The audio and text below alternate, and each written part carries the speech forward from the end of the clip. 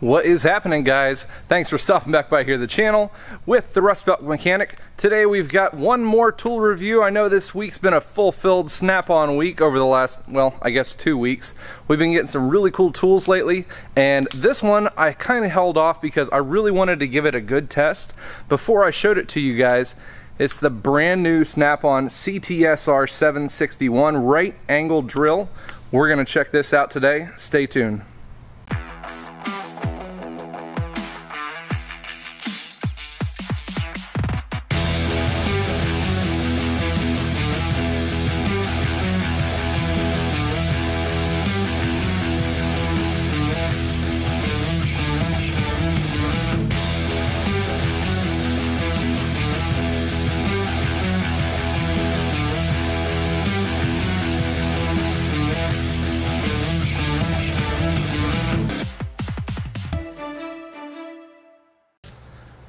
So as always, Snap-on was a little bit slow to get into the game of these right angle drills. As for comparison, I brought along my Milwaukee right angle screw gun today, just to give you guys a check out of the differences in them. I know a couple of months ago, Snap-on did come out with the chucked head that compares to the M12 Milwaukee. Milwaukee one's been out for about year and a half, 2 years or so, and I've been using that one off and on for that amount of time. So we'll go into what the Milwaukee had. The RPM rate on this one is right around 800 RPM, so not too bad. It does use the M12 line battery, 12 volt, and I have been using the 6 amp hour battery to get a little bit more longevity out of the system. It makes it pretty nice. It does have an adjustable torque on it and speed. Scroll down to 2 and it takes a little bit to spool up. Reversible, the adjustable chuck that will receive any of, pretty much anything you shove in there. It does have an LED light on the front. All in all, pretty easy tool. I went with this one over other right angle drills because it does have a shorter chuck to it as compared to the other brands of Craftsman or whatever that I was finding, which is actually very slim pickings on the market for a good right angle battery drill. So that one was a look with the Milwaukee one. Then the Snap-on one, right here, the new 761, we will give a check of the difference in head. So difference in length right there, you have about an inch shorter length, and when we're talking about a 90-degree angle for one of these drills, that really does help in tight spots. It does help. So when we chuck this thing up, it does have the nice easy chuck, and like I was saying earlier, this Snap-on does have the version with the chuck. I'm just reviewing this one because it's the one I got, and this one did come out most recently last week. Does have LED light on the front. The RPMs on this one are quite a bit higher. This one reaches right around, I think it said 1550 RPMs. So the RPMs are a lot higher on this one, especially if you're going to use the chucked drill bits. They are really awesome for that. I am a huge fan of the 14.4 line, as you guys probably already know, that's for sure. I love that these have the battery magnets that go on it that you can stick wherever you need to. Does have the reversible trigger, and it is adjustable in your clutch that you have for it, so that makes it pretty nice to have that adjustable as well.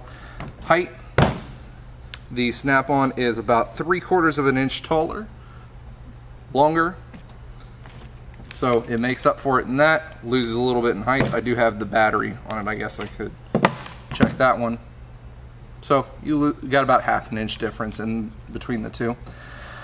In testing them, the battery life is really good. Like I said, I went with the 4 amp hour battery on this one just to give it a little bit of a comparison on that. The battery on the Snap-on does last a little bit longer, especially with the torque that it's able to do and the RPMs. It gets the job done a little bit faster as well. This one spools up pretty low. Even if I go up on the highest setting, it does have a little bit of delay.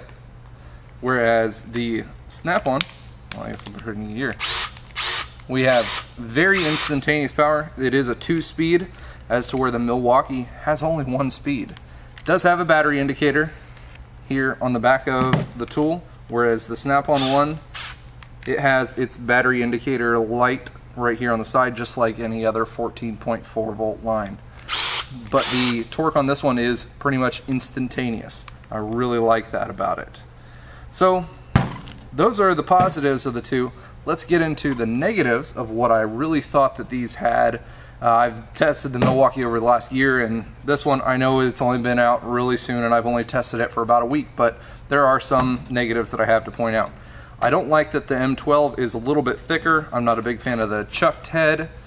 I like to have something that's a little bit smaller, so I know that the Snap-on comes on top for having that smaller surface head. I do a lot of conversion vans that the cabinets are just really short in size, so fitting this in there, having that is a really nice tool to have in those kind of spaces.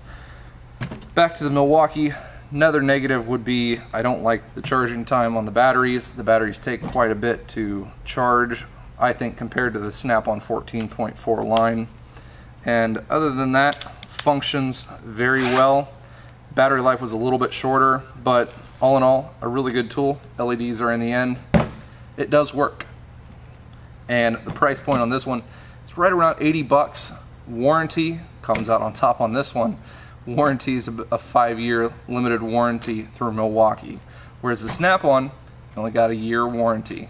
They do market to the guys who are in shops, so I don't know if that's why they only give it a year warranty, but it only does have a year warranty. Batteries on the 14.4 line do have a 2-year warranty. Negatives on the Snap-on one.